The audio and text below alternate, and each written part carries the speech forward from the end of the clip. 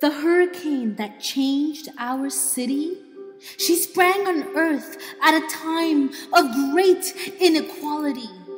When women were against women, when women believed inequality was the norm, she sprang to earth.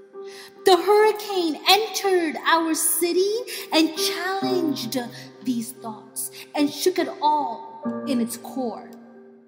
You see, in times of difficulty, this woman came in fierce, came with diligence, came with the mind to be the change, to create change, to see the change.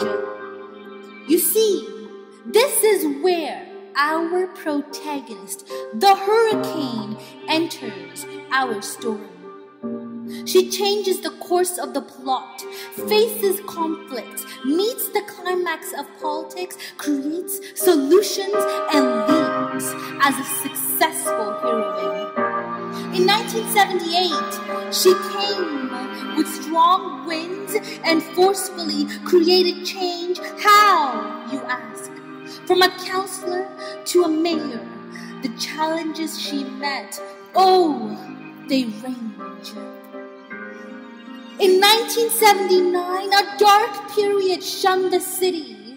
Mississauga's train derailment, propane explosions led to confusions and immediate rearrangement. Yet the hurricane stood her ground. An emergency plan was set. The team was met. Police officers, firefighters, OPP, all ready to fight the threat, showing the world what it meant to have team effort. Safety and evacuation, that was her goal. Residents abided with cooperation, leading to a city-wide success. Residents survived, the city was blessed, and history was made. Remembered as the largest peace evacuation ever. Hey, explosions don't affect this hurricane.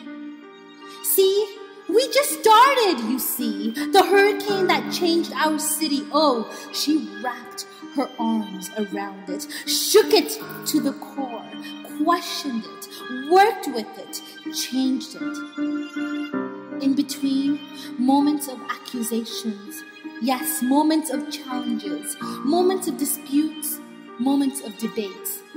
Yet, she won with elegance. She won with admiration. She won with truth. She won with mathematical intelligence. She won in leadership. She won, period. 1978, 1980, 1982, 1985, 1988, 1991, 1994, 1997, 2000, 2003, 2006, 2010, elected, re-elected, she won.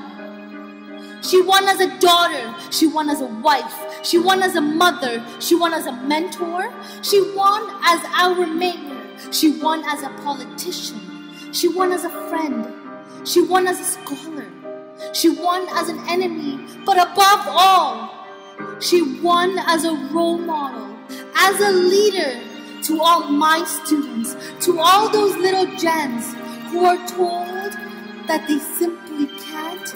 She won as their role model. And today, our city won. From fields of hay to the urban way. Our city, wait, our Mississauga has become the city of the way.